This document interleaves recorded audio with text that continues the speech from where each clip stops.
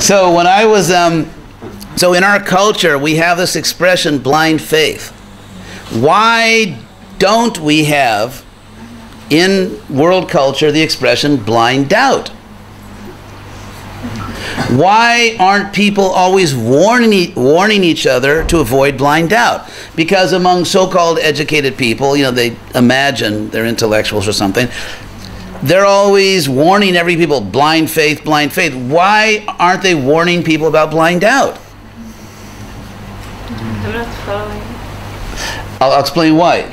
The reason is because in the modern world, among people who imagine they're intelligent and imagine they're intellectuals, and you know, they're sort of dreaming, among those people, they are prejudiced against religion. And it's like, let's say you like, he's my buddy, he's my friend, he's my buddy, so he can't do anything wrong. It's like some parents are attached, you know, they're so attached to their children. You know, the child goes to school and causes trouble, and the school complains, no, you're picking on my kid, you're harassing my child. You know, they go and yell at the school.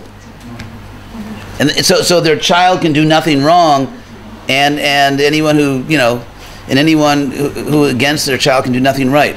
So in the same way, these people are so attached to there not being a God, they're so attached that if you say, I don't believe in God, that's okay. That's intellectually respectable. You don't need good reasons for that. But if someone... You don't have to give a good reason for that. Although what it really means to be intelligent, what it really means to be intelligent is, yes, you have to give good reasons. If you say this is true or this is not true, you have to give good reasons if you are a rational person. But among so-called intellectuals, I'm talking about university professors, if you are an atheist or an agnostic, no one demands a good reason from you. But if, on the other hand, you believe in God, like, even if you have good reasons, they are never good enough.